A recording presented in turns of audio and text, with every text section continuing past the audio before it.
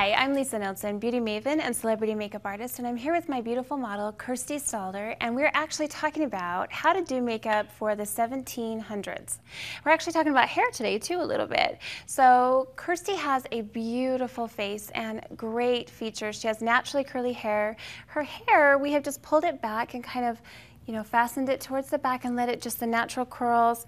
I think for this look, they did a lot of ringlets and a lot of updos during this time, but this just looks very natural and pretty and speaks to that time naturally. As far as her makeup, we did some very pale skin. So this is something that you could wear either for characterization, say for Halloween or a specific purpose, or we're sort of doing our own modern day spin on 1700s makeup. So with her look, we've, as I said earlier, we've lightened her foundation a little bit so it's a lot more highlighted, and that can actually work really well.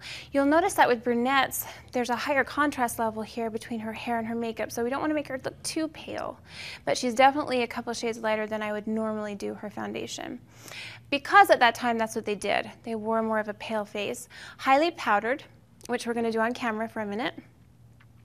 Not to the point that we want a chalky finish because, again, we're doing a modern spin, right? Pretty color, and you'll see harmony here on the cheek and the lip, and that's very important. And what I want you to notice about this look is that it's more of a stained look.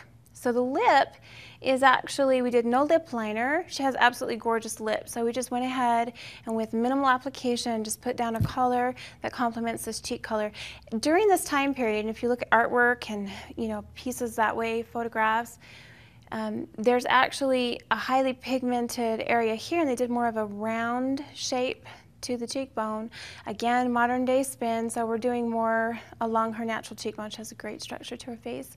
Very neutral eye shades, minimal eye pencil because they just didn't have a whole lot of that kind of thing. Everything was applied with fingertips, probably plant-based, plant and fruit-based products. So we're going to go ahead and apply a little bit more powder just to give you an idea. A little bit more highlight here. I think if you're playing a character, this makeup could be highly effective. What I want you guys to consider, though, is think about, the pretty harmonizing between the cheeks and the lips. I think that's a fundamental principle that works well in any time period. Great. I'm Lisa Nilsson, and that is how I would do hair and makeup inspired by the 1700s.